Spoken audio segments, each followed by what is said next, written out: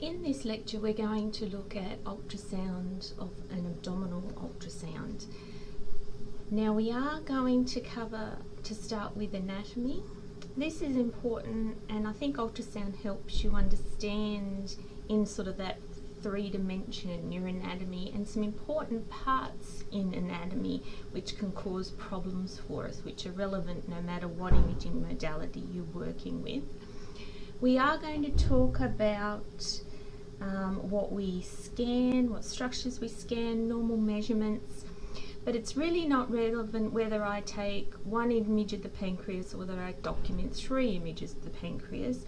What's important is that everyone will document the pancreas. So please don't get worried about how many pictures should we be taking. That'll vary from site to site. The important thing is that we're looking at all the structures, so no matter where you go to work, the structures that we look at, the normal measurement ranges for scanning the abdomen will be the same. Just to start with, let's look at some of the common reasons why a person might be sent for an abdominal ultrasound, and these aren't all of them, but these are the most common ones. And the first one is abdominal pain, or specifically right upper quadrant pain. And what we're thinking of here, if a patient has right upper quadrant pain, is that they have gallstones or stones within their gallbladder. Often this right upper quadrant pain can mimic as if they're having a heart attack, so it can be chest pain and sort of radiate to the shoulder and things like that as well. So often these people will have been to the emergency department thinking they're having a heart attack, their heart tests have come back normal, and then they'll send them off for an abdominal ultrasound scan. The reason being that they're thinking the patient has gallstones. Anything to do with the digestive system, nausea and vomiting, while ultrasound is pretty much useless for looking at stomach and the bowel because it's usually full of gas and the gas just scatters the sound wave, what we're looking for are the other organs that we can see well, and do they look normal, or can we see any obvious big large masses. So occasionally you might find say a mass in a bowel or something like that. Now, LFTs, abnormal LFTs. LFTs stands for liver function tests. So it's very common for GPs, if they want to check how a person is, just to run some basic tests of the blood, and one of the tests that they will do is to check commonly the liver function. And often, because the liver processes so many things and does so many jobs within the body, often these liver function can be off a little bit. So if it comes back in the bloods that the liver function tests are abnormal, often their first test that they'll do is an abdominal ultrasound to see what the liver looks like. The liver, because it does have so many functions and filters the blood, it is also a common site for cancer spread. So a lot of primary cancers metastasize to the liver. So often people who have had cancer in the past will have routine 6-12 monthly abdominal ultrasound scans just to look at the liver and make sure that it's looking all right. Now, you've all probably heard of abdominal aortic aneurysms, or AAAs. So some people, when they feel their tummy, they can have a very pulsatile aorta. And in that case, we might be worried that the aorta has dilated out. Also, sometimes the GPs and doctors can listen to the aorta, and if they hear with their stethoscope a high pitched swish sound in the area of the aorta, that's referred to as an abdominal bruit. And this is often an indication that there could be an aneurysm present, that they're hearing the high pitch blood moving through the aneurysm part. So if they hear this abdominal bruiting, which is a high pitched sound when they're listening to the aorta, they'll send the patient for a quick look at the aorta with ultrasound to start with. Now, a jaundice patient is a patient who has a yellow tone to them. It often affects the skin and the white, the sclera of the eyes. That will go a yellowy tinge as well, and you probably have seen people when you've been out on placement with jaundice. If they've got jaundice, what it is it's an accumulation of bilirubin within the bloodstream. Now the liver filters bilirubin out of the blood and sends it down the bile ducts to be concentrated into the gallbladder. And then when we eat, the gallbladder contracts and sends the bile down to the duodenum. So if a patient is jaundiced, that whole system is not working. So somewhere in that system there is a blockage, and ultrasound is really the modality of choice in a patient who has jaundice to find that initial cause. Is there something going on in the liver? Is there something going on in the ducts? Or is there something going on in the gallbladder? People can have enlarged livers or spleen.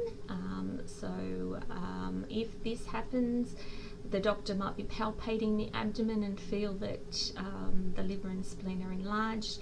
Again, a quick look with the ultrasound will determine what these structures are. We'll measure them and look if there's anything growing within them and that's enlarging them.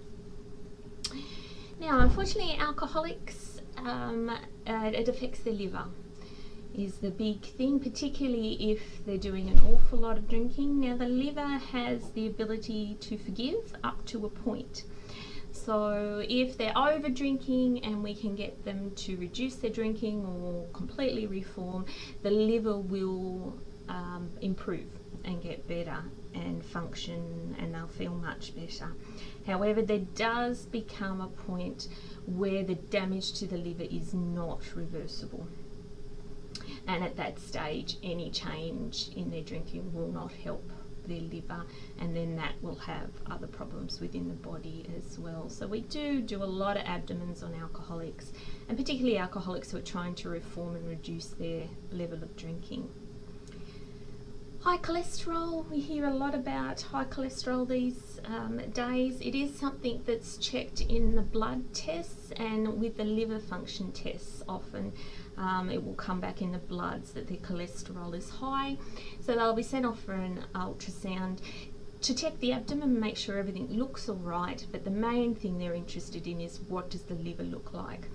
And because the liver can filter out the increased fat within the blood and store it within the liver, and then the liver won't function properly. So in high cholesterol, we're also very concerned about the liver. In polycystic disease, this is usually a genetic disease. The patients will know a lot more about the disease than we do, because often their other family members have been through it, and they'll know very much about their condition and what stage they're at. The kidneys are the most commonly affected. However, you can get cysts in other areas like ovaries and liver and spleen. The kidneys in particular will become extremely large because they've got lots of multiple cysts, and so it's about looking how many cysts are there, what size is the kidney, and have we got any normal kidney tissue left. Now, ascites just means free fluid within the abdomen. So these patients' abdomens are often very dilated and distended. They're often cancer patients. And in sort of end-stage cancer, unfortunately, you can get a lot of ascites or fluid. We can be used to drain the fluid off, show that the needle's going into the peritoneal cavity and say not into the bowel or an organ, and that they're draining and getting all the fluid off. The problem is it will reaccumulate. So it can accumulate within the abdomen and also within the chest cavity as well, is very common.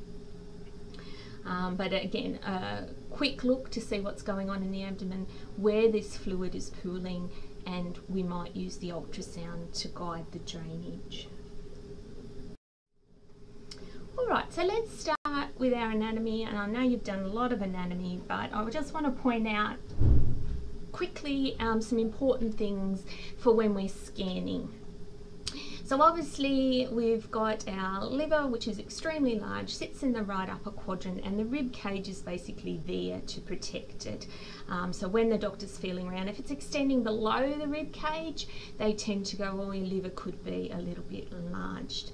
Now we do measure the liver, and we measure it in the mid-hepatic line, so right in the middle of the liver. And for us in ultrasound to call it normal, that measurement should be less than 15.5 centimetres. If it's over 15.5 centimetres, then we're going to say that the liver is enlarged. Now, we need to be very aware in ultrasound of variants of normal anatomy. So a variant of normal anatomy for the liver is a thing called the Rydell's lobe. And this is like, it looks like a tongue has been attached to the bottom of the liver, and this tongue extends, or can extend right down into the pelvis of these people. It is a normal variant of normal anatomy, and we wouldn't call a liver with a Rydell's lobe an enlarged liver. So it's just something that we need to keep in mind actually exists. Now we can separate the liver into right and left lobes and the caudate lobe, and we also separate the liver into more segments. So if we're looking at a mass in a particular area in the liver, we will actually say which segment of the liver that the mass is, so that when we come to follow it up in 6-12 months time, we know that we're looking at the same mass. Now, I'm not going to read out all of the functions. You can have a quick look over this, but just so that you know that the liver is an extremely important organ within our body. It does an awful lot of things to keep us healthy and to detoxify the blood. If we don't look after our liver, we're going to feel like crap basically, and it's amazing the people whose liver's not functioning well, who then reform whatever it is that's causing the liver not to function well, and they come back for a scan and the liver's improved. They say how much better they feel. They're not as tired and lethargic, they've got more energy, and they look better, their skin's better. So just remember that the liver's very important for everything in our body, and have everything working well. So we need to look after it. Now, the gallbladder is just basically a sac. It's a storage sac. We can live without it if we need to, so if it does get sick, you can have it taken out, and you miss it a little bit, but not greatly. We say that it's roughly pear-shaped and just sits on the surface of the liver, and it's quite anterior and superficial, so it's not too deep within the body. And basically it's just a sac that the bile is stored in, and then when we eat, the gallbladder contracts and sends that bile down into the second part of the duodenum. And the role of bile, even though it's a waste product that the body and the liver's getting rid of, the bile actually breaks down the fats within our foods. So people who have their gallbladder out just have the bile trickling down the duct into the second part of the duodenum constantly, rather than getting that sort of squeeze and flush of bile coming down when they eat. So often, once the gallbladder has been removed, people find that they can't eat fatty meals so well, or they end up feeling really yuck after a fatty meal because their body can't digest it quite so well. So it's about a lifestyle change and eating non-fatty foods, and then you won't notice that your gallbladder has disappeared at all. So just think of your gallbladder as a big empty storage sac. Now, the bile ducts. We don't see a lot of the bile ducts unless there's something wrong with them. So the liver filters out the bilirubin from the body, and it comes into all the little bile ducts within the liver. So there's lots of tiny little ones within the liver, and then they all join up to form your right and left hepatic ducts. The right and left hepatic ducts actually then exit the liver and join together. And when they join together, we change the name of them to the common hepatic duct, because the two have now joined. Then what happens is the cystic duct, which comes from the gallbladder, joins that common hepatic duct, And then we change the name of the duct again to the common bile duct. So remember, it's just the same duct, we're just changing its name. Now, what's important about this common bile duct that we need to know is that the common bile duct actually ducts in behind the head of the pancreas. It enters then the second part of the duodenum, which is where then the bile comes out to emulsify the fats within the foods that we've eaten. What sometimes then, and again it can be a variant of normal, is in most people the pancreatic duct joins the common bile duct before the duct enters the second part of the duodenum. Now, in some people, the pancreatic duct won't, it will enter on its own, and sometimes some people will have two pancreatic ducts. One will enter the second part of the duodenum on its own, the other one will join the common bile duct and then enter the second part of the duodenum. So again, there are variations of normal anatomy that can happen that we need to be aware of. Now, the big thing about this anatomy is this gallbladder common bile duct going behind the head of the pancreas. When the duct goes behind the head of the pancreas, we cannot see it on ultrasound. So we can clear a duct down to the head of the pancreas, but we can't clear it from the head of the pancreas to the second part of the duodenum. So often, if I can't see anything, but I've got dilated up ducts and maybe a jaundice patient, then I'm going to say I can't see it, but I know there's something going on in the duct in that head of pancreas area, and then they'll have to go and have a CT of that area done. So very important that not only do we know what we can see, but also what we can't see, and therefore what further tests need to be done. Now, in the abdomen, we know, we've all heard of the peritoneum, so we've got the parietal peritoneum and then the visceral peritoneum. And think of that as just glad wrap lining the abdominal cavity and lining the organs. So there's two main organs in the abdomen that are what we refer to as retroperitoneal, meaning that they're only covered by peritoneum on the anterior surface, so they're not completely wrapped in the peritoneum. And one of these organs is the pancreas. Pancreas is sort of long and skinny and basically goes from your right to your left side, and we divide it into a head, body and tail. When we scan, it's often very hard to see the pancreas because anterior to the pancreas is the stomach. So if the stomach's got food in it, or if it's full of gas, the person's been gulping air and their stomach's full of gas, then seeing the pancreas is really hard. And often you might be able to see the head all right, but you can't see the body and the tail. So again, when we're scanning, we have to just say, you know, head seen well, body and tail not seen, or head and body seen well, tail not seen. And then if they're worried about that in the patient, then again they have to go to the next test, which obviously would most likely be a CT scan. Now again, the pancreas is very, very important. We can't live without it, and it has two main functions, and endocrine, which is a hormone function, and exocrine, which is your pancreatic juice, which has digestive function. So just a quick schematic out of a textbook for us to see this.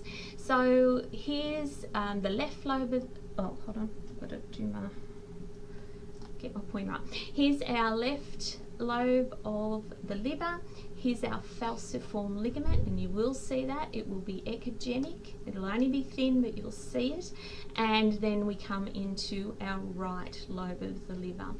Now, the gallbladder and the bile ducts, they often denote as being green. So I don't know any of you have seen people who might have a small bowel obstruction.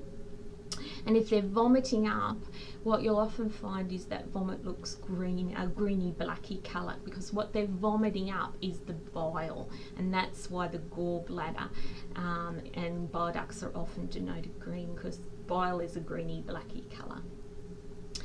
Here's the duodenum, which has two parts. To the first here's the second part down here and the third part, forming a C shape around our head of our pancreas. So we've got a big head, then the body, and it thins down to the tail here, and the spleen would be out on the side just here.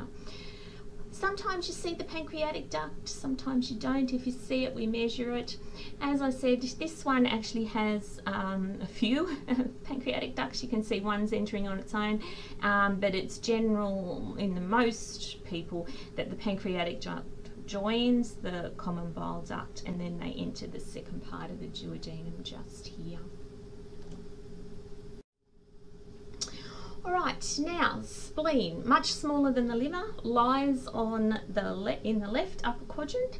So it's really on the balance of the other side to the liver, the balance of the liver, but it is much smaller than the liver, and again the rib cage is there to protect the spleen. So if we've got ribs broken in this area, we can get very worried about the patient's spleen.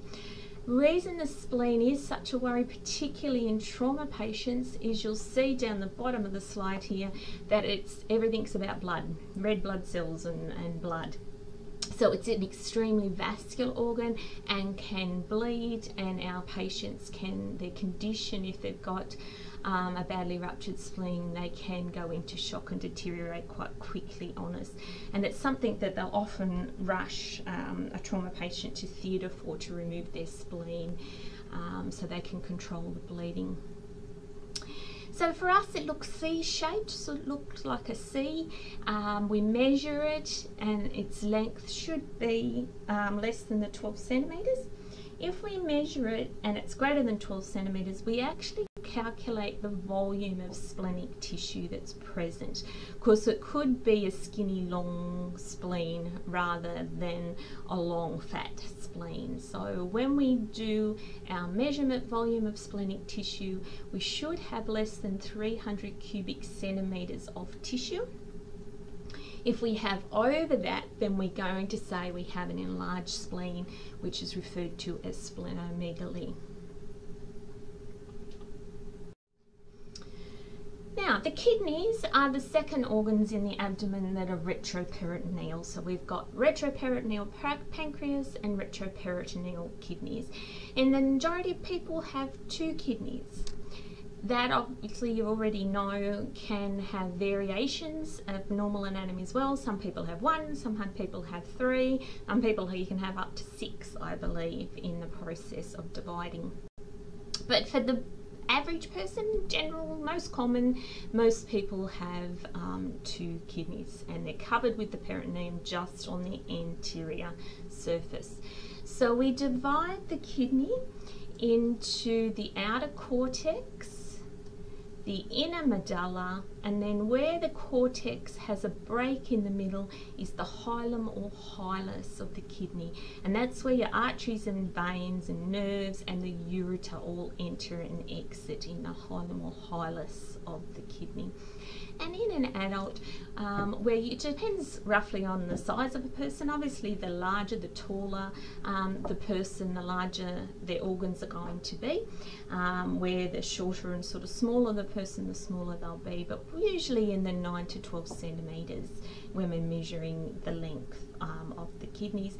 Kidneys, very important. You can live with just one if one has to be taken out for some reason, but they also detoxify the blood and have a large role in regulating our blood pressure as well. So often you'll get people in with high blood pressure and they'll be asking for a renal or an abdominal ultrasound to look at the kidneys, and that's because the kidneys have a function in blood pressure regulation.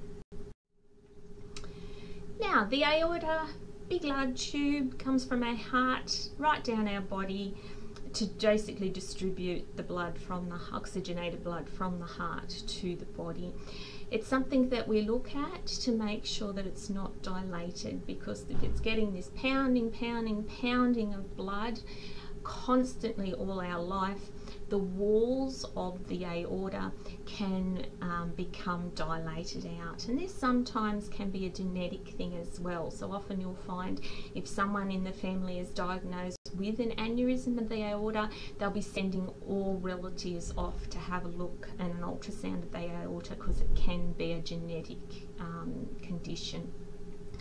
We measure the aorta, and so when we do our measurement, it should be less than 3 centimetres, and sometimes it'll be less than 3 centimetres, but it will still have a bump or an aneurysm to it, but it's not anything that we would worry about, something we would just monitor.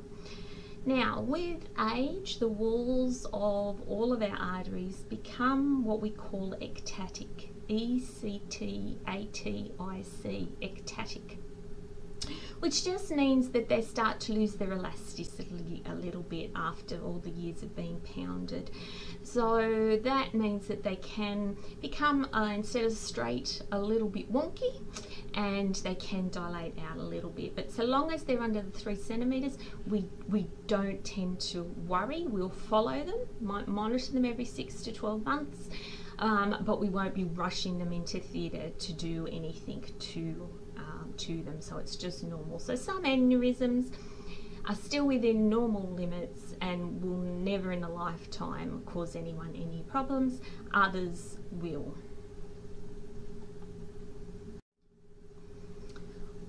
Okay, so now we're going to move on to our patient preparation for an upper abdominal ultrasound, and it's very, very important that our patients have fasted. And if they don't fast, if they cheat and eat something, we will actually need to rebook them so that we can see their abdomen when they have fasted. Diabetic patients, we tend not to want to fast for quite as long as a normal patient, so we only fast them for 4 hours, and we always book them first thing in the morning in our ultrasound list. Why do we fast them? Firstly, it reduces obviously stomach contents and bowel processing, so it empties out the stomach, allowing us to see the pancreas better and the other abdominal structures, and reduces the bowel gas, which helps us see. And the other main reason is that if they're fasted, their gallbladder will be filled with bile and distended. If they haven't fasted and they've eaten, the gallbladder will have contracted to send the bile down to break the fat up in the food that they've eaten. So I need to know, have you fasted? If you've got a contracted gallbladder, I'm going to say you've got a nasty, sick gallbladder if you fasted, and I'm going to be sending you to theatre to have that gallbladder removed. However, if you haven't fasted and you've just got a bit hungry and you snuck something to eat, then your gallbladder's just done the normal thing and contracted, so you don't need to go off to theatre and have it removed. So often when I see a contracted gallbladder, I really do give my patients a hard time in questioning them about, did they do the fasting, and did they not sneak anything? And often I'll say to them, listen, I'm probably going to be sending you to theatre, so you need to be honest with me. It doesn't matter if you have eaten, but I do need to know, because it is important. And you'd be amazed at the number of people who then just go, oh, well, yeah, actually I did just have this or that. Particularly with children, you have to be very careful as well, and that you do double check that they have followed the fasting procedure and not snuck something while mum was looking the other way. So when they come in, we explain the procedure. Hopefully they're in like top and pants or top and skirt, so that all you don't need to get them changed. You can just lift their top up, lie them supine on the bed, so you're exposing sort of their upper abdomen, and often you just have a towel nearby so that you can wipe the gel off. Now, for an abdominal scan, we're going to use our curved array transducer. We need that divergent field of view to see the structures nicely. In adults, we're going to be using around the 3.5 megahertz transducer, and if you've got a really thin adult or a child, you will be able to use your 5 megahertz transducer. But for the general adult, you will not get away with a 5 megahertz transducer. You just will not see all of the liver well, so don't get caught by using that. Alright, now we're we're going to go into our scan technique. And as I said at the beginning, please don't worry about, how many pictures should I take of the pancreas and how many pictures should I take of the aorta.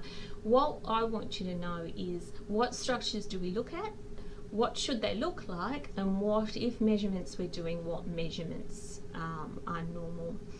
So most of us start with the patient supine and we start scanning the pancreas. Often you'll do this first because after you've got the patient to do a bit of breathing in and holding their breath, you'll tend to find they'll gulp a bit of air, and so their stomach will end up with air in it, and then you won't see the pancreas. It's also a structure then if you don't see, you can come back to later. So you need to show the head, the body and the tail, and as we talked about earlier, it can sometimes be very hard to show a pancreas in its entirety. If we don't see it in its entirety, we don't go, yes, it's fine. We go, I saw this bit and it's fine, but I didn't see this bit. So what should it look like? Well, the whole lot of it should be nice and homogeneous and grey looking. It should, if you go around the borders of it, nice and smooth, so nothing sort of jumping or jutting out of your contours. And generally speaking, you won't see the pancreatic duct, but if you do see this tiny little anechoic duct, you need to measure it and make sure that it's less than 3 millimeters. If it's greater than 3 millimeters, we're going to say they've got a dilated pancreatic duct, and then we have to go looking for, well, why is the pancreatic duct dilated up. Now the pancreas is a really hard structure to see on ultrasound, but what we look for is anatomy, our landmark anatomy, and it's usually our vessel anatomy. So on this picture here, the A is the aorta, and over here on the side is the IVC. And what they've labelled here, which is really tiny, is the left renal vein heading over to the left kidney. Now, this here is the superior mesenteric artery. Then what we have is the portal confluence and the splenic vein.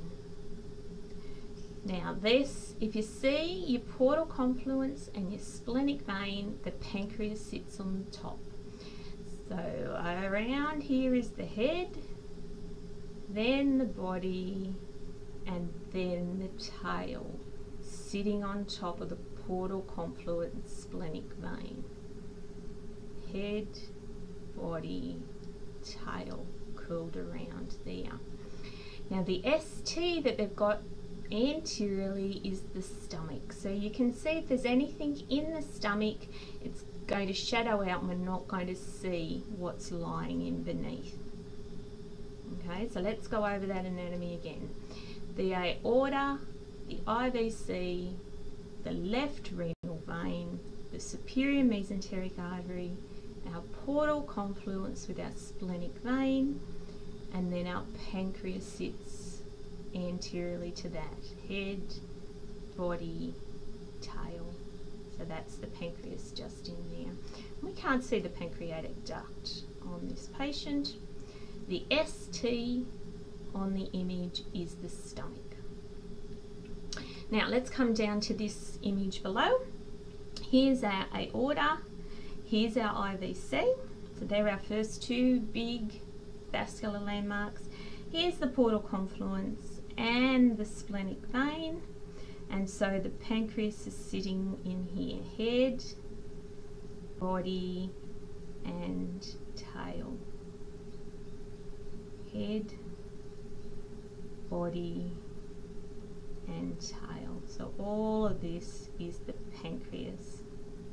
And this up here is just a little bit of the liver, and we can compare the echogenicity of the liver to the pancreas, and the pancreas is either the same, an isoechoic, or as in this case, slightly lighter or whiter, so slightly more hyperechoic than the liver, and that's normal. So pancreas, it's a hard one to see. But how do I find it every time I scan? By finding my vascular landmarks. Then what I do is I look at the aorta in longitudinal, still with my patient nice and supine, and you come right up to the xiphoid process and you look at the aorta. This is a bit of the liver just here. So you look at the aorta coming down, it should be lovely and anechoic, and you should see the hyperechoic wall on the outside. And if you watch it as the heart beats, you will actually see it pulsate. It'll pulsate, and you can see that happening. So that's the top bit of it. Then come down to the bottom bit of it, and you'll actually see it divide into your right and left common iliacs. Down here is usually, this area down here at the bottom is usually where the majority of aneurysms will occur. So you're looking for dilatation or bulges, and so this is where we do our measurement and just see. So this one is only say 1.5 centimeters, so less than our 3 centimeters, so it's perfectly normal. Now with arteries and veins, and we don't use this technique for the aorta so much, however we do use it if we're trying to discern between arteries and veins, say in arms or legs. Arteries, because they have the thick walls and they also have the pressure of the blood within them, when you push on them you can compress them a little bit, but it's very hard to compress them completely. With a vein it will compress very easily. So what we say is when we push on a vein, it will wink at you, closes down, and when you take your pressure off, it opens up really quickly. Whereas an artery won't do that. You won't be able to, and you'll be pushing, pushing, pushing and going, I can't get this to compress. And that is because of the walls and the pressure of the blood inside. So just remember, it is a technique we use to discern an artery from a vein, not necessarily the aorta because it's too deep within the body to do that, but definitely when we're looking at arms and legs and limbs. The other thing when we're looking at the aorta is anterior to the aorta in all of us are lymph nodes. We have a big chain of lymph nodes anterior to the aorta. So we always look just anterior to see if we can see any lymph nodes. And sometimes you will, but in the majority of cases you won't. And if we do, then we take pictures of them and we measure them and say what they look like and put the colour on and things like that to show their blood flow. Now, what I do when I'm scanning is I then go over to the left side of the patient. It's purely just how I was taught when I started scanning, and that's the habit I'm into. It doesn't matter in which order you look at the organs. So you can now go to the right side and look at the liver, but we're going to talk about going then to the left side, and we're going to look at the spleen and the left kidney. So to look at that left side, I'm going to roll my patient up onto their right hand side into a right posterior oblique position. It just helps move gas and bowel down out of the way, fat down out of the way, and gives you good access to the spleen and the kidney. And often for the spleen you have to go in between the ribs to see it, so it's just an easier position for your scanning. So with the spleen we're looking for the C shape, so it should look like, here's the spleen here, and you can sort of make out it has a C shape to it. And we measure it from top to bottom, and if it's less than the 12 centimeters, then that's all I do. If it's in length greater than the 12 centimeters, then I go and do a volume. So I measure it from top to bottom, from here to here, and then I get a transverse image and measure it and calculate the volume of splenic tissue. And as I said before, if that's less than 300 cubic centimeters, it's normal. If it's greater than 300 cubic centimeters, then we have an enlarged spleen and a condition called splenomegaly. This is the left kidney, so it sits and it's tucked in very close to the spleen. So you can see the outer darker cortex and the brighter inner medulla just here. So let's talk about the kidneys now. So as I said, I would now go and look at the left kidney, but let's talk about both kidneys in general. We look at them in two planes, so longitudinal and transverse. In the transverse plane, the kidney looks round, okay, or roundish, not completely round, but roundish. You will be able to see the break in the cortex, so you will be able to see the hilus or the hilum of the kidney, and you will be able to see arteries, veins, and the ureters coming in and out there. In the longitudinal, we open up the kidney lengthways, and this is just some bowel gas just here. And you can see we're just missing the end of the kidney just here because of this gas. So we do measure the kidney in the longitudinal plane to work out the length.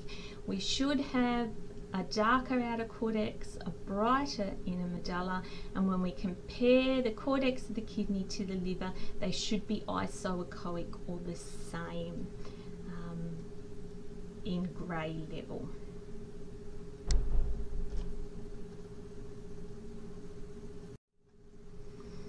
Now, so once I've done the spleen, the left kidney, I then roll my patient over onto their left side. So they're now in a left posterior oblique position, and I can now concentrate on the right hand side. So coming over to the liver, we must look at the liver, the left lobe and the right lobe in its entirety in two planes. So scan through it in longitudinal and then turn it 90 degrees to that and scan through it in transverse. And we don't have to take 50 million pictures. You tend to just take a series, a few as you do go through in longitudinal, and a few to represent the liver in transverse. Remember, in the mid-hepatic line we must measure it, and it should be less than 15.5 centimetres. If it isn't, then we're going to say that the liver is enlarged. We also do some Doppler traces of the portal vein, and this is to show that the blood in the portal vein is coming into the liver to be detoxified. In some conditions, particularly in a very cirrhotic alcoholic liver, the blood in the portal vein, because the liver goes, yeah, I don't want it, it's so shrunk and shriveled up, that the blood in the portal vein will actually turn around and head away from the liver, which obviously causes a lot more problems within the abdomen as well that you will see. But our Doppler trace will show, is the blood from in the portal vein coming towards the liver to be detoxified, or has the liver gone closing the doors, get out of here, and it's reversed and gone the other way. So let's have a look at the pictures. So here is the left lobe of the liver, and down here is the caudate lobe, and this is the IVC. So left lobe of liver, caudate lobe, IVC. This is the right lobe of the liver in the mid-hepatic line. You can see this really echogenic thick structure just here. Oh, sorry, I haven't turned the... I'll go back. I haven't turned my dot on. So left lobe of the liver, caudate lobe of the liver, and IVC just here. This is the right lobe of the liver in the mid-hepatic line, and we've done our measurement. So this is roughly 12.5 centimetres, so completely fine, not enlarged. This very bright echogenic structure just here is the diaphragm. Okay, so you often see the diaphragm really clearly. On this picture here, this is the liver, and this is the portal vein coming up into the liver. So we've put our Doppler on. There's our little Doppler gate just there sitting in the portal vein, and then we get a venous trace. Okay, so in comparison, you can see the difference in this trace to the trace we looked at in the introductory lecture. This one is just forward, low, slow flow, forward all the way through, which is a venous. So we're not getting any peaks and troughs on this flow, which is what we expect. It's above the line, so it's flowing into the liver. So perfectly normal. Now, the bile ducts, as I said, if you're seeing them within the liver, there's something wrong. So all we really see is from exiting the liver, which is the common hepatic duct, and then the common bile duct once the cystic duct joins it, and the common bile duct we only see to the head of the pancreas. Just remember, there could be something stuck between the head of the pancreas and the second part of the duodenum, or there could even be a mass in the head of the pancreas that's compressing on the common bile duct and the pancreatic duct, so that's a possibility as well. These bile ducts are only really very thin, but again, because they're fluid filled, they're anechoic. So this is actually the duct just in through here, and you can see our little measurement just here. This is the gallbladder above and the little bit of liver around. So this here is the duct which we've measured, and you can see it's about 4 millimeters, so it's only very, very thin. When we do our measurement, it depends whether the patient has a gallbladder or the gallbladder has been removed. If they still have a gallbladder, then the common bile duct should measure less than 6 millimeters. If it's over 6 millimeters, we've got a dilated duct and we have to go looking for the reason why. If they've had their gallbladder removed, then the bile duct becomes a bit dilated up because it becomes a bit of a storage space. So what we say is, if they've had the gallbladder removed or a cholecystectomy, if it's less than 10 millimeters, we consider that normal. Again, if it's greater than the 10 millimeters, we're going, there could be something going on, it could be blocked. Let's go looking for the reason why. Now, the gallbladder, big, empty, fluid-filled sac, so it should look anechoic. It should have a thin, hyperechoic or whitish thin wall around it. We do measure the wall and it should be less than 3 millimeters. If it's over 3 millimeters, then the wall's thick, dilated, we've got an unhappy gallbladder. So if we look at this picture just here, the gallbladder, can make out it looks like a pear.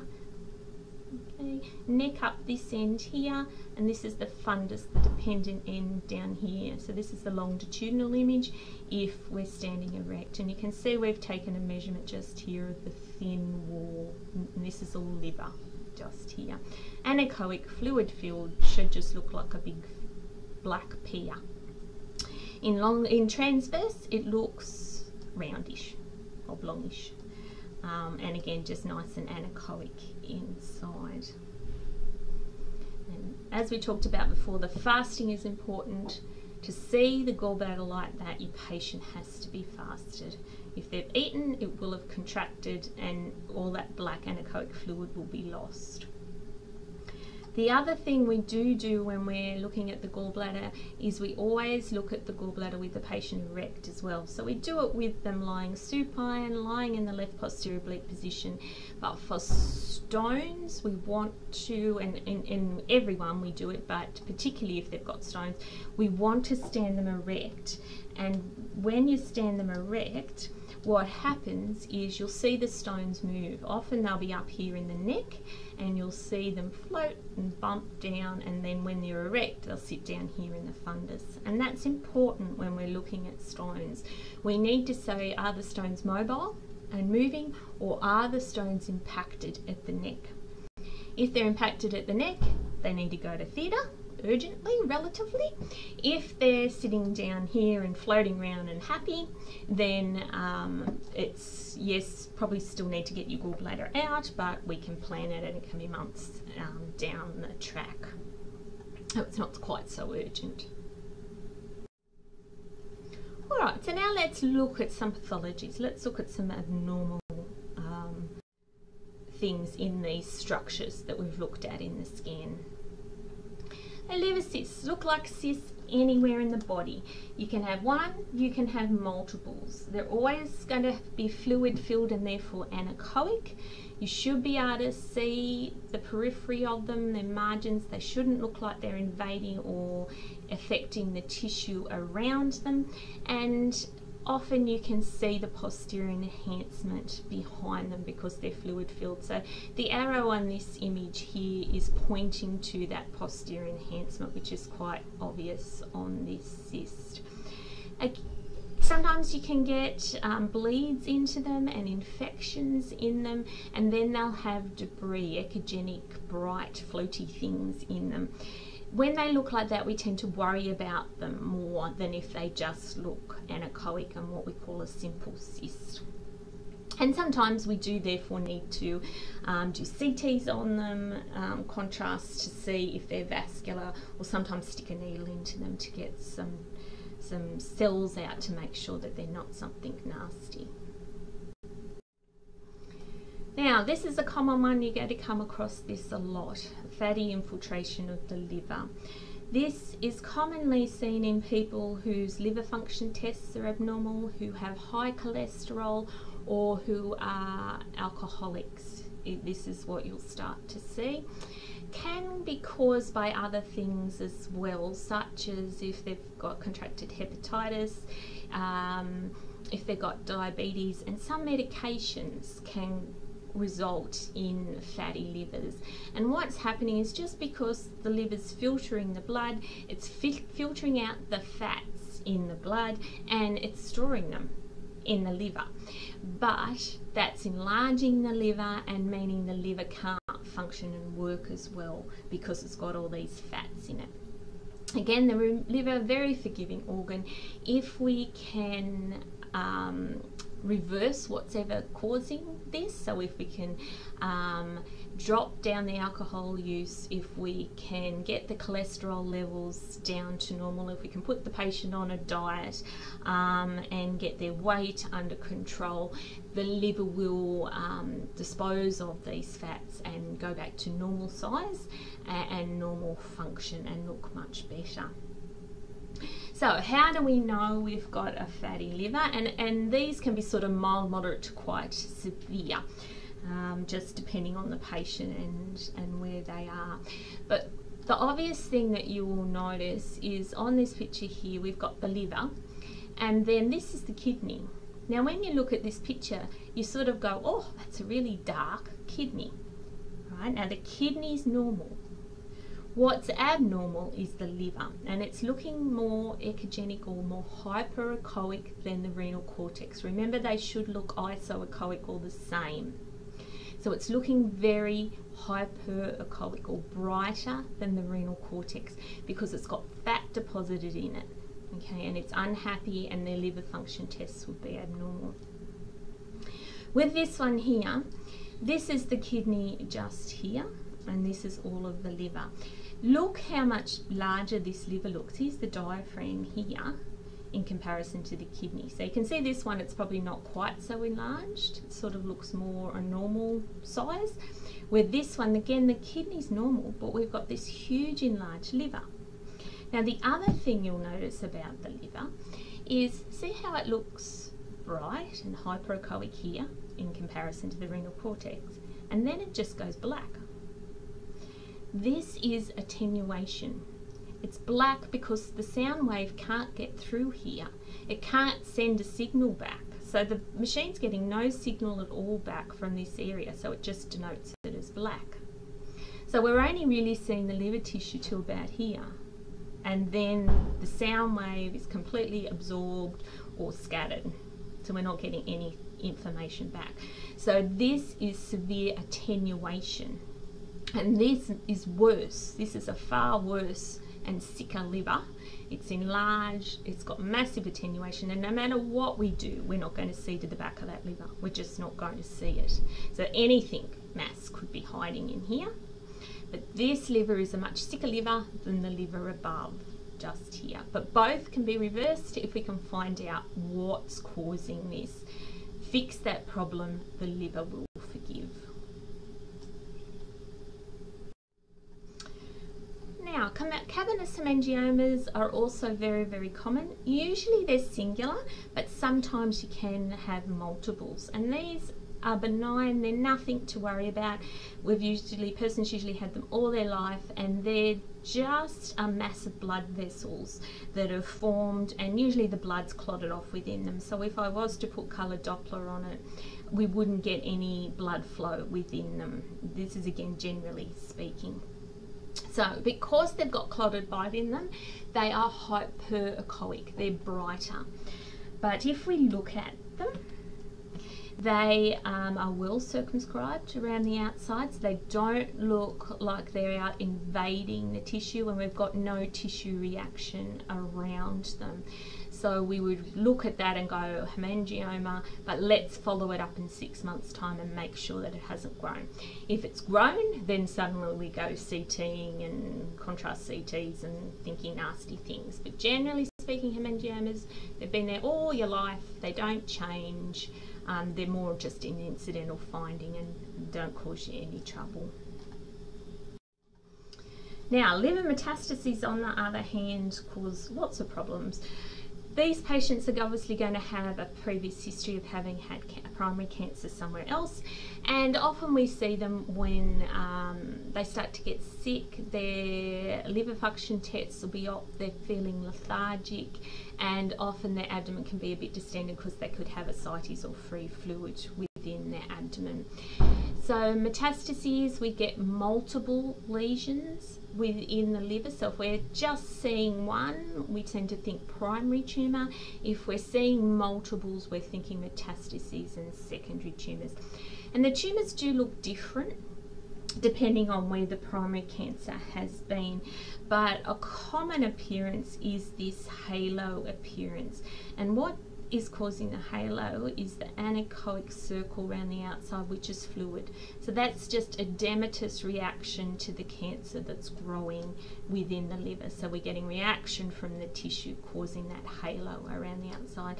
So sometimes the multiples grow all together to form big masses, and sometimes they stay sort of as singular little masses. But now you can see that the liver tissue doesn't look homogeneous and the same. Right, it looks very patchy. It's got bright areas, it's got dark areas, it's got black areas. So it's not homogeneous. And that's the classic metastasis appearance of the liver. Now, I love this word. It's an unusual word, but choledocholithiasis is actually just means stones within the bile ducts. So choledocholithiasis, stones within the bile ducts. So when we see the gallbladder may have stones in it, or it may not. The person could have right upper quadrant pain. The stones could have actually moved from the gallbladder into the bile duct, and it's that moving process through the cystic duct into the common bile duct that has caused the pain and potential blockage as they've gone along. So the stones look the same as they do in the bile duct. They're echogenic. If you roll the patient, you will see them, often you can get them to move within the bile duct, and they often do cause obstruction, so you'll have a dilated bile duct when you actually measure it. And depending on how long they've been causing the obstruction, you can get the IHD dilatation, which means intrahepatic duct dilatation, which means that the ducts within the liver can be dilated up, and we usually don't see those, remember. So if we're seeing them, we've got a long-standing major obstruction. And also remember to look for stones still back in the gallbladder as well. So on this picture, the yellow arrow is pointing to the stones. So we've got two rather large stones, and you can see the size of this duct is quite larger to the image we looked at earlier. And this here is the gallbladder. On this image, this is the gallbladder here. Again, the duct is a lot bigger than what we saw on those original pictures that we looked at, and the arrow is pointing just here to the stones, just here. Sometimes you'll get shadowing off the stones if they're sort of big and full of calcium. This one is basically sitting and stuck at the head of the pancreas, so that's where they'll often get stuck. This head of pancreas will come in here, and they're too big to duck in behind the head of pancreas. So if they're not there and they have ducked in behind, then they'll be sitting down at this second part of the joint and trying to get out. But we may not see them. So if we see a dilated duct, as I said, rolling the patient may get the stones to move along the duct. But even if I see a dilated duct and I can't find the reason why, I'm going to go, oh, there's got to be something going on down that end where I can't see. Okay, so it's just about saying what you can and you can't see in ultrasound, knowing your limitations. Now, cholelithiasis of the gallbladder just means stones within the gallbladder. And we need to differentiate between cholelithiasis and cholecystitis. When we have cholecystitis, the itis meaning inflammation. So when we've got cholecystitis, the gallbladder wall is inflamed, there might be fluid in the area, which is referred to as pericholecystic fluid. The patient will be sick, they'll often have a fever and a temperature and be feeling really off colour and have pain. And with a cholecystitis, the gallbladder needs to come out relatively urgently, but they can't, because of the infection, they can't instantly take the patient to theatre. So they actually, with cholecystitis, have to put the patient on a course of antibiotics, fix up the infection, and then go in and remove the gallbladder. If we have cholelithiasis, which is just stones within the gallbladder, they're just sitting there in the gallbladder. They're not worrying the gallbladder, irritating the wall. It's not infected. It may become infected in years to come, but at the moment it's, you know, everything's working properly and it's happy. So with the cholelithiasis, as I said, you can plan to have your gallbladder taken out in, you know, 3 months, 6 months, 12 months, however long the waiting list is to get the gallbladder removed, whereas your cholecystitis is more an urgent situation. The stones can be really tiny to rather large. So all of these pictures here are rather large calcium stones, and you can see on this top one the lovely shadow in behind it. But this is just cholelithiasis. We've got a nice thin hyperechoic wall around this gallbladder. This one down here, you can see that the wall's actually really thick and it's got a hypoechoic component around the outside. So all of that is the thickened wall all the way around, caused by this stone here with its shadowing. So this is a cholecystitis. The gallbladder is infected and unhappy.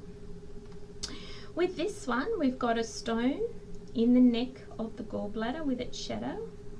All of this is wall, okay, so it's really quite thick. And see how contracted down the gallbladder looks in comparison to the ones above. It looks a lot smaller. So it's smaller because the bile can't get in there. So what I would say is that this stone is impacted in the neck of the gallbladder. It's not moving, it's stuck there. And so the fluid can't get in. And every time this patient eats, the gallbladder is going to contract to send this bile down. But it'll push some past the stone. But can you imagine how painful that will be when this person eats, particularly if they eat something really fatty?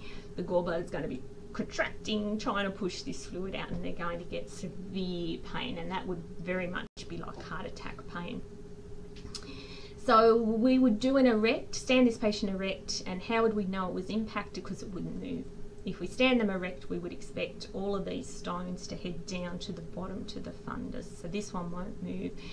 Again, they need to go to theatre to get all this removed. However, we need to get them on antibiotics and reduce the infection first. So again, this is cholecystitis, but even worse than the patient above because of the impacted stone. Now, pancreas pathology. Adenocarcinomas, I have seen quite a few. There's certainly been some celebrity people who have died of pancreatic cancers. There's not a lot, unfortunately, they can do for pancreatic cancers, and often when we pick them up, they have already metastasized to the liver. Particularly if they're off the body or the tail of the pancreas, they've just got so much room to grow in that they don't cause an obstruction, so we don't pick them up early, so they'll have metastasized. If they're in the head, like this picture just here, this one is just here, this hypoechoic round area. It's only tiny.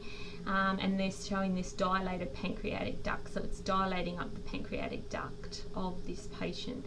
The SB is your splenic vein, and the superior mesenteric vein is just there.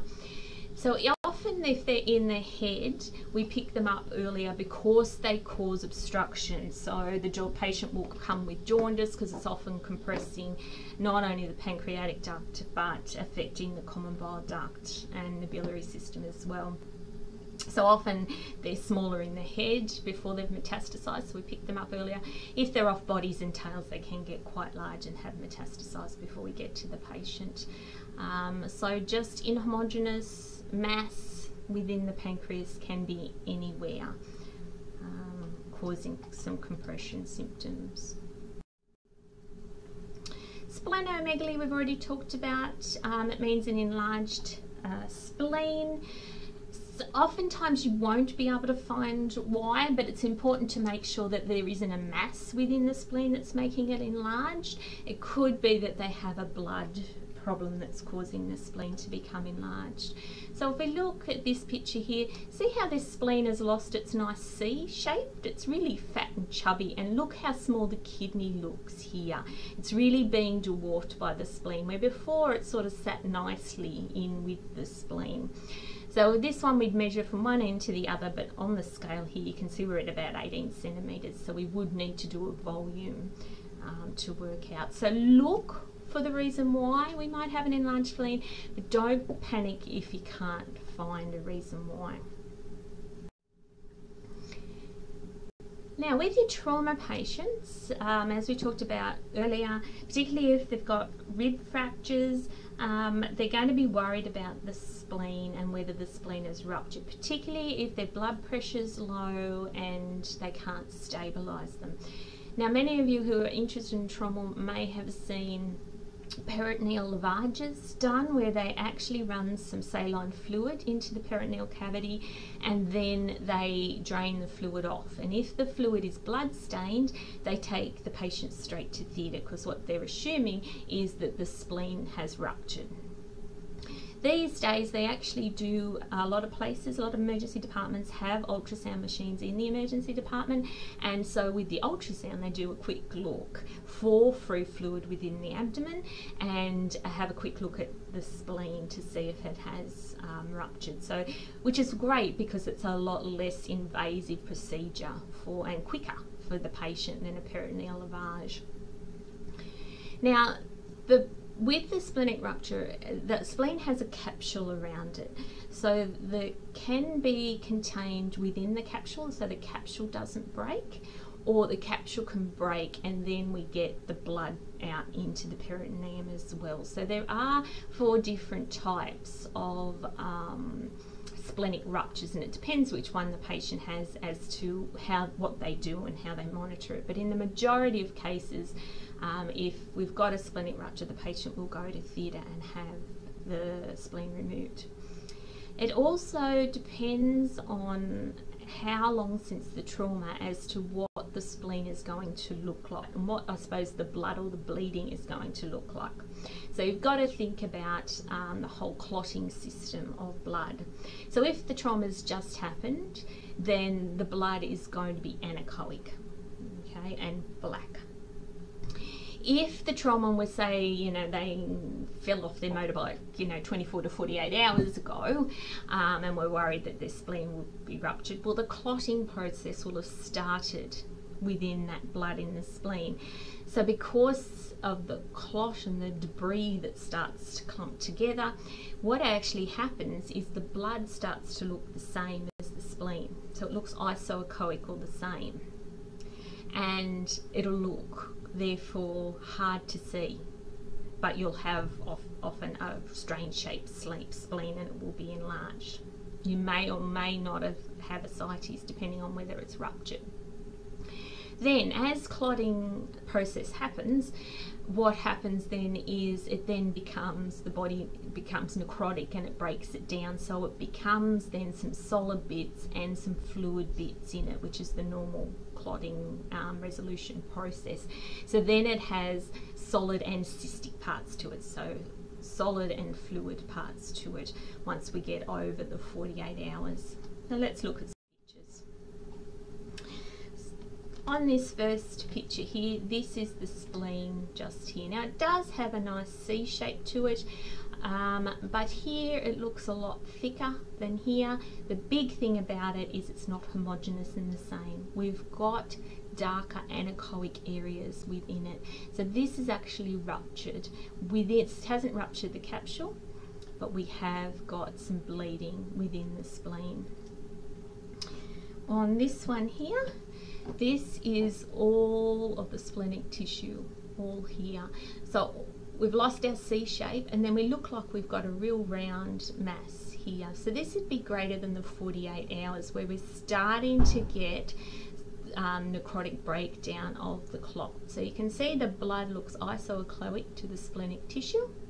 That's because it's clotted, but then the body's starting to break it down so it becomes a bit cystic in the middle. So again, inhomogeneous looking funny shaped spleen, if we measured it, it would be enlarged, and it's not inhomogeneous. On this one, it's actually hard to work out where the spleen is, but it's here. This is the spleen here. Again, this is an older clot. It's starting to break down. We've got anechoic bits and some sort of debris bits as well, and this is probably all that's left of normal splenic tissue just here. On this one, this is the normal splenic tissue here, and then we've got the H is the hemorrhage on the side, so it's sort of like in two halves, like we've got a fluid level just here, and you can see it's anechoic and got some debris in it, so it is starting to clot. So again, nasty looking spleen. So pretty much all of these patients, I would imagine they'd all end up going to theatre and having the spleen out. Again, we can live without our spleen. The big thing for adults, if they lose their spleen, is their immunity, because it does have a role in B cell production, which helps with our immunity. So they have to be very careful about their immune system, and they'd be more prone to catching bugs. But we can live without it, and certainly if it's bleeding, it's a problem. Now here's our abdominal aortic aneurysms. Anything greater than 3 centimetres, as I said, we're going to be thinking surgery. But what we're looking for in the longitudinal position is, as we come down, instead of the aorta being nice and straight, we come down and it bulges out, and that's because the wall has become weakened. And on this one you can see it's, say, 3.3 millimetres, so it's just over. So this, they'd be starting to go and see a vascular surgeon and talking about what they can actually do to stop it getting any bigger. So sometimes the wall just becomes weak and we get a bulge. Other times what happens is the wall splits and blood goes down in between the split of the wall. Now once it's done this and it's split the wall, it weakens the wall greatly, and so it increases the chance of rupture happening. So we get what we call a true and a false lumen. So we still have our true anechoic lumen that the blood will be going through, and then this is the false lumen, which has clotted off blood within it. Okay, so again, that's weakened the wall. This one needs to go to theatre to support that wall. This one here, here's our true lumen. And then all around the periphery is a false lumen with clotted blood. So on this, the whole inner lining has separated and come forward, and between the inner and outer lining, blood has gotten down in there and clotted off. So very weakened aorta just there, so that needs attention.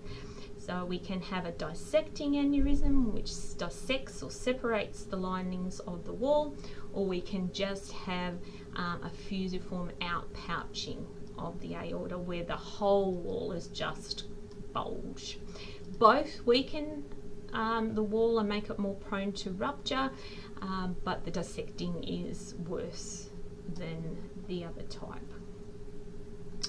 Now, when we look at our blood flow in an aneurysm, the red blood cells tend to lose their direction a little bit and flow in different ways, and they say that the flow becomes turbulent because they've been coming down a nice straight tube, and then they come into this bigger area like a big swimming pool, and they all shoot into there and go yippee and get a bit confused and swirl around, so they lose their direction and where they're going a little bit when we have aneurysms.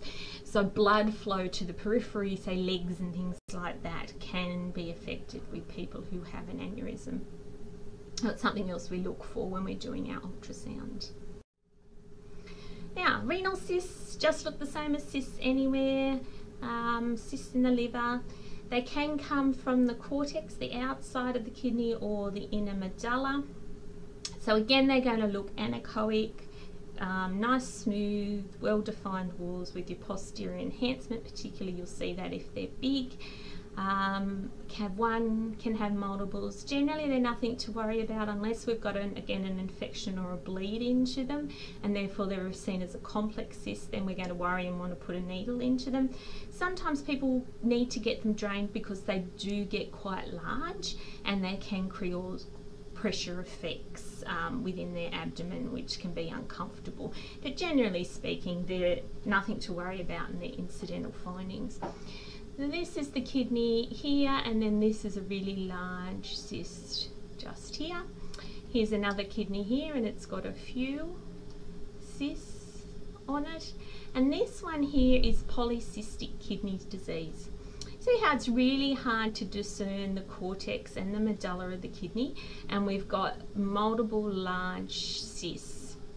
And that is polycystic disease. So the kidney won't function as well, and the patient will start going into basically renal failure. And these people need to have down the track renal transplants to keep their bodies going. So the massive kidney tissue disappears and they end up with just a massive cyst, and large. This will be huge in their tummy. So they often end up with a dilated tummy.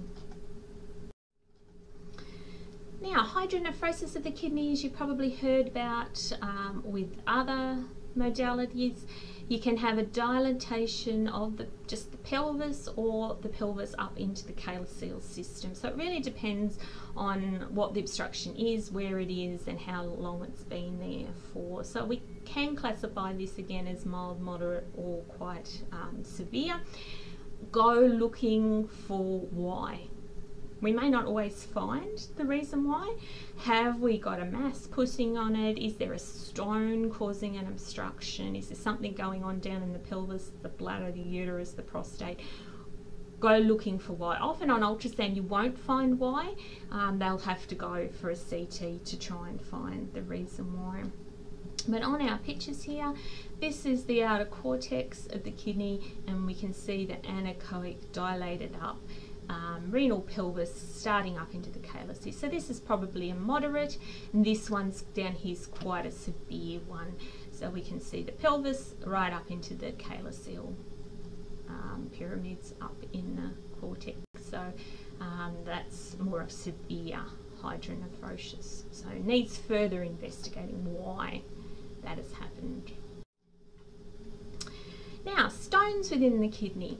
Generally, stones can sit in the kidney and cause no pain, no problems. It's when they move, and when they move they cause pain, and often because they scrape the wall of the vessel that they're in, they can cause bleeding. So the patient may notice some blood within their urine. Very painful. Kidney stones. They can these days blast them with a high intensity ultrasound beam. They do it in theatre, and they shatter the stone into multiple little pieces with the thought that then they can pass those little pieces through. Sometimes if they're really big they will go in and actually operate and cut stones out. So anyone could have a stone, we wouldn't know about it until it started to move. So generally speaking, the little yellow arrows here are pointing to the echogenic structures with the shadowing behind the stones. Here's one here, echogenic structure with its little shadow coming down. And here's another one here, and you can see this one's starting to create an obstruction of the pelvis, and it's quite a big one, and its shadow behind it. The key is, if you find one, look for the second, and this really applies to anything you do in anything that you're imaging in any modality. If you find one pathology, look for the second pathology. If you find the second pathology, look for the third pathology. Don't make assumptions, because this patient just here, see this stone here with the shadow? We could assume that their pain was from this stone, all right, but it actually wasn't. See here, this is the ureter coming out from the kidney, which it's a bit dilated. Don't usually see a ureter like this. On this patient, when I went down to the bladder, they had another stone sitting at the bottom of the ureter waiting to push into the bladder, and it was that stone that was moving and causing them all the problems. This stone up in the kidney was just another incidental finding that may one day decide to move and cause them troubles, but it was the one down at the bladder that was their trouble. So don't make assumptions, find one, look for the second. Okay, remember that in everything that you do, from general x-ray all the way through. So just to finish off the upper abdomen, what's ultrasound good for? Where does it fit within the modalities? So for the pancreas, as we talked about, because we often can't see it because of the stomach and gas in the stomach, it's not great. It's not going to be your modality of choice for looking at the pancreas. Might be all right for having a quick look, but if you think there's something in the pancreas, you really need to be doing, say, a CT. For the gallbladder and the biliary system, it's extremely good and would be your modality of choice for first port of call. So you wouldn't go irradiating a person and giving them a radiation dose from a CT if you thought they had stones in their gallbladder or biliary system. You would go for an ultrasound. As with anything, any structures anywhere, it's really good for determining whether a mass is solid or cystic. So is it fluid filled, or is it more a mass and potentially a tumour? And if we can see a lesion on ultrasound, even if it's been found on MRI or CT, the best way to follow it up, if we can see it, is with ultrasound, because we're not using a radiation. So if we've got a mass, say, found on CT in the liver, but we think it's benign, it's much better to follow it up in 6 and 12 months with an ultrasound than following it up with CTs. Patients who go to their GP, it's a really good initial look for your abnormal blood tests with your liver functions and for any pain, particularly right upper quadrant. Because we're not using the radiation, we get a good overview of the main abdominal structures and organs. And the other benefit is then if we find something, you can then customise, say, your CT or your MRI scan. So you can do your finer slices through your pancreas, you can do your finer slices through the liver, you can time your injections to show the arteries or the veins or the kidneys or the liver, so that you're getting better benefit out of those next tests that you're doing. So it's a really good, quick, general, let's have a look and see what's going on with your tummy, and then we'll take it from there. It's a very, very handy examination for the abdomen.